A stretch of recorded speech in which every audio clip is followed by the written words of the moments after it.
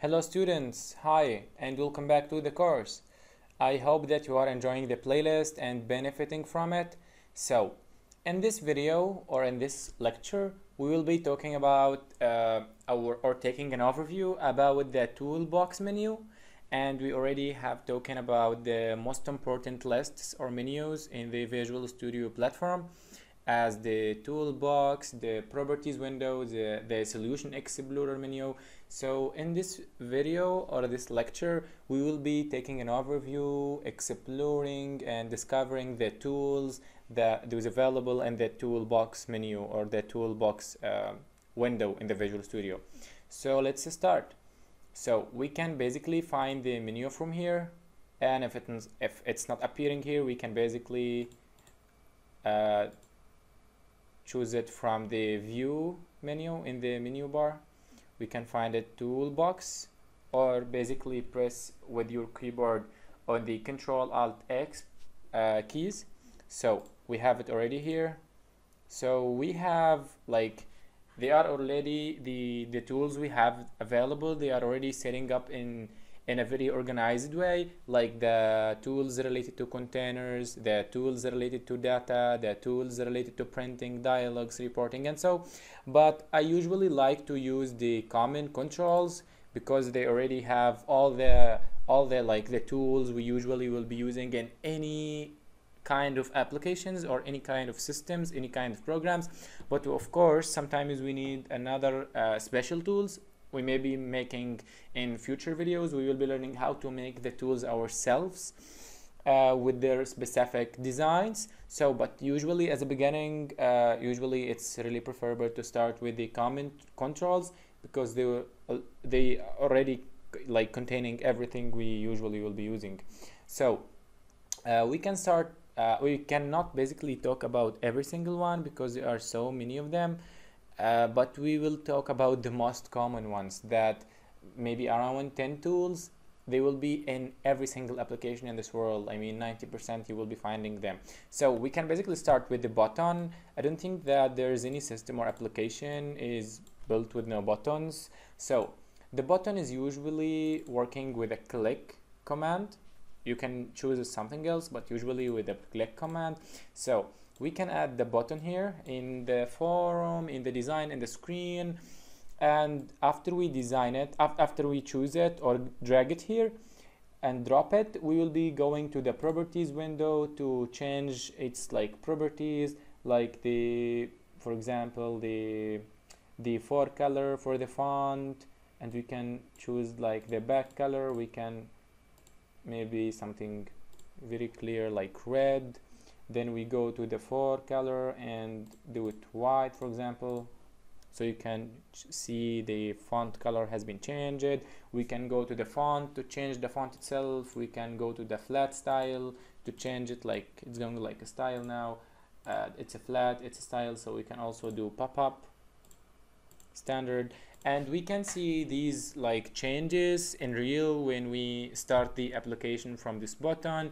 We can see how it will be working, and I will be leaving it for you so you can experimenting with it. So the action or what will be happening when we click in this button, when we do double click on this button or click in Arabic I mean right click, then view code or F7, whatever we want to be implemented when anybody using the application click or press in this button, we will be writing it up here. Okay, so I hope that's clear. So we can jump into the to another tool like the checkbox, for example. It's also very common. It's like the ones you see in applications, like in form applications or in surveys, where you get a chance to choose more than one option. The checkbox is the best place to use this for it. And it's also once we drag it and drop it here, we can go to properties to change its properties like style, font size, font color, how it will be working, and so on and so forth. And also we have the label.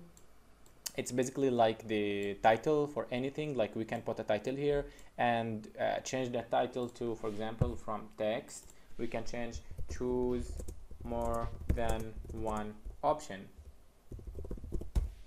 like this. And we can drag and drop more than one checkbox. Okay, And the other one is the combo box. It's also very common. We see it in applications and online applications. For example, when you sign up for a program or a platform, like when you sign up for Facebook, for example, you will be choosing your country, and they are using the combo box for that, which is at the exit box. But when pressing or clicking on this down arrow, they will be giving you a list and a bunch of options to choose from, and it's usually used in in countries, in regions, and so on and so forth. And also there is the picture box tool, which is basically a container for images and pictures. So when we drag it and drop it here, we can go to its properties, then press on these like three dots icon, go to local source, import. It will be open. It will open my Explorer, like my files, the files I have on my computer. Then I pick up a picture, click on it, then come here to press an OK button, and I will be magically finding the image up here. And another really extremely used tool, which is the text box. It's really simple. Basically it's the text box, or the place where you write your name in applications, your last name, first name, email, password, and so on and so forth. So yep. And also we can do a title for it, like copy and paste. We can give it name, for example, going to the name or password, whatever. So yes, it's highly really used. And I think that's very much it. And we have also the radio button. It's the same as the checkbox, but the difference is in the checkbox we can choose more than one option. So I can tick on this and tick on this, but in the radio button I can only choose one option. That's the difference from between the checkbox and the radio button. In the common controls we have some of other tools, but believe me, these are the tools that extremely really used, like the picture box, the label, the text box, the checkbox, the radio button, the combo box, and the button. And there is the list box, for example. It's the same as the text box, but it's like you can it's the same as, it's combining, like the list box is the same as the text box and the combo box, 1 in 2. So it will be having more than one text like the combo box, but it will be showing it in the same way as the text box, not like the combo box. So you don't have an arrow to click on it, then have all the options, because all the options will be already appearing in the list box already when you start the program. I don't think that we have any other tool that it's really highly used. So maybe the last one we can talk about is the datetime picker, which is already a built-in function or built-in tool, which is you can add it to your program. Here, for example, we have a very basic form, which we have a picture here, for example, our logo or something. Then we have text here saying your name, another one saying your country, for example. Then we're giving the user to tick more than one option, like is he interested in science, technology, anything else, so he can choose more than one interest. And in this one, for example, male or female, we can do both, for example, so he can only pick one, then he choose his or her birthday. So basically pressing on this arrow will give him something like a calendar, so they can choose.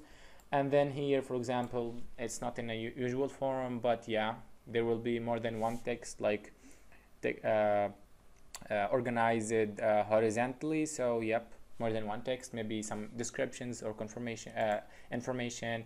It's also, we have another tool, which is the rich text box. It's the same, it's something similar to the list box, but it's more likely like the text box, not like the combo box, not like the list box. The list box is a mix between the text box and the combo box.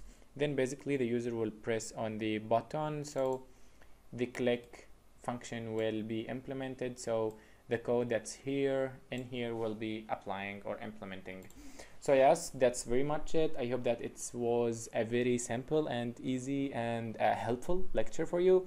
Please comment down below if you have any ideas, for example, any feedback you need me to take up the speed and go, for example, more complicated more quickly as you wish, or maybe do the lessons to be more like more in their long, like maybe more minutes, because I'm trying to keep them very short and simple and like short and sweet. So yes, please down below with your feedback, comments, any ideas. So thank you very much for watching, and I hope that you are benefiting from the lectures, the course at like as a whole, and in total, in general, I mean. So yes, thank you very much, and see you in the next lecture. Bye.